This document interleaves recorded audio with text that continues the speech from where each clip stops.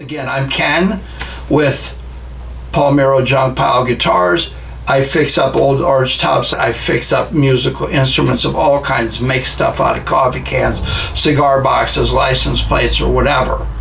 I'm going to ask you a couple questions, and I'm going to give you a couple choices. They're theoretical, of course, but let's make the assumption that you like Archtops. So I'm going to show you two Archtops. They're really nothing to write home about.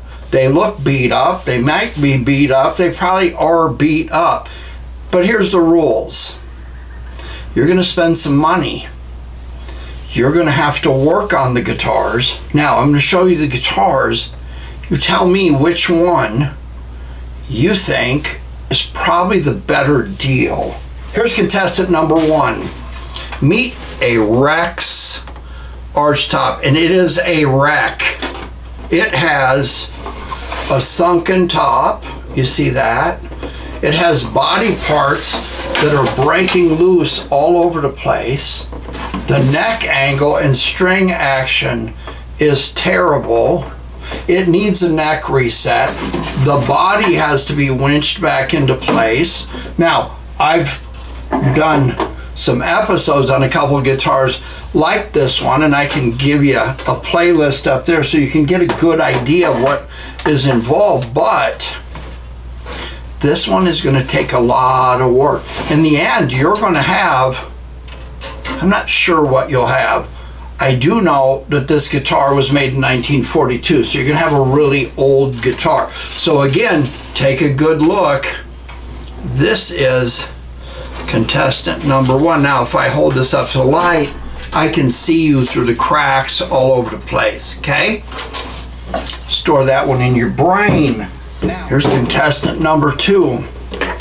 Ooh, it looks old. What is all that stuff all over it? Who cares? This is heavy and sturdy compared to this one. And guess what? There's no cracks in this one. The action is perfect. The bridge is set all the way down. Maybe we could raise it. It's got great hardware. And look at this. It's got pickups where this one does not. Which one is nicer? Which one is newer? This one or this one?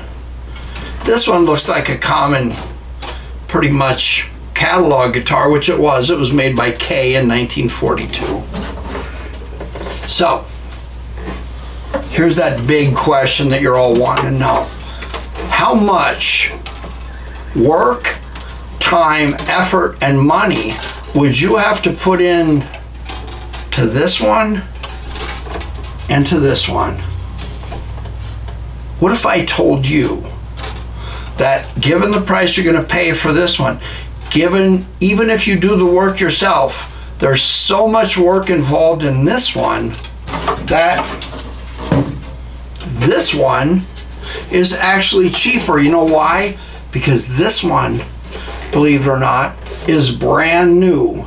And I made it out of a kit. But when it comes time to make a dependable instrument that goes out into the blues world where it's going to do dive bars and a rough environment and be thrown around in a case by roadies, this is my choice. So listen, if this interests you, all things being the same, I have made an episode that's about 35 minutes of me telling you all about Archtops, all about the nuances of them, feedback, what the audience looks like, that listens to this stuff, and the players and all that. And it guides you through the choice that you're gonna throw your money away on something like this that you got at the yard sale, or put your time and effort into something that's pretty much guaranteed to give you a result. So there's a playlist up there. I'll give you a link right now. You can skip all the stuff at the end. At the end of the episode, you will see the playlist pop up that will automatically take you to that episode. But watch it, and within that episode, you'll find out that if you choose to do a kit, there is a promo offer in there that's going to make this kit less expensive, and then compared to this, this would be more expensive. So hey, one more thing. I put the glasses back on so I remember now. What does this guitar sound like? That's what really matters. Well, let's have a look.